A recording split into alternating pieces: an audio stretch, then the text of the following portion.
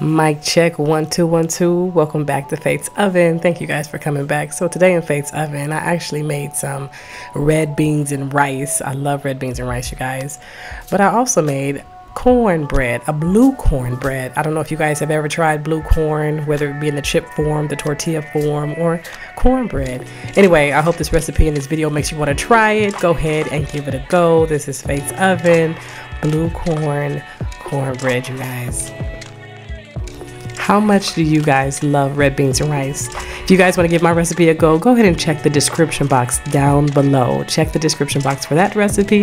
And also, I have the easiest stove top white rice, jasmine rice recipe. So all those recipes will be in the description box down below, you guys.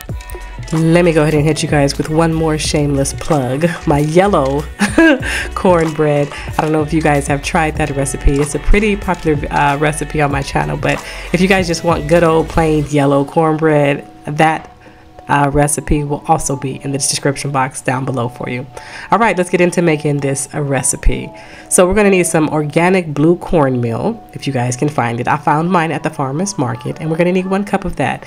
We'll need 1 cup of flour, and we'll need 2/3 cup of sugar. Now, I know it's very debatable about sugar in cornbread. For me personally, I like sugar in my cornbread. That's how I grew up with it, so that's what I'm going to have. If you don't want sugar, you can skip it. Do how you do.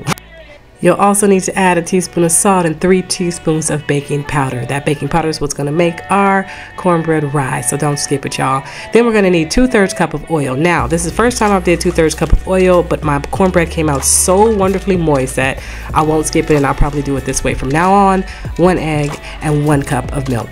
Then you guys want to give it a good mix. Give it a good stir, stir, stir, stir. You don't need a mixer. You just use your hand, or see, like me, I use a fork. Y'all know I love to stir with my fork, so that's what I'm doing here.